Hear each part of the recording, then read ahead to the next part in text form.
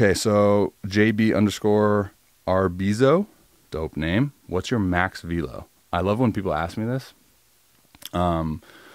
because it's so weird, like thinking about my journey with velocity.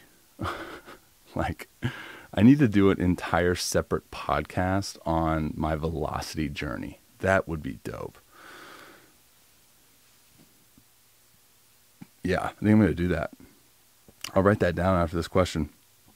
So what is my max velo in game? 99 on 2 occasions.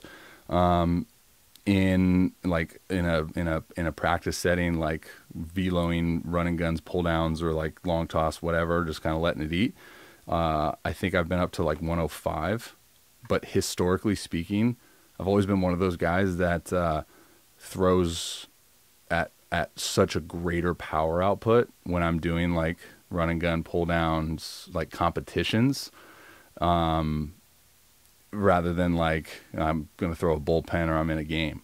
And I've also been one of those guys that, like, I know this is totally aside from the question, but I wasn't like this when I was younger, but I throw like roughly similar velo, in like bullpens with no one watching, live ABs at a rec park, or in Game 7 of the World Series.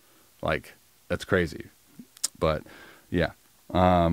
So that, I guess, yeah, that's my max velo. 99. I've been one away in a game.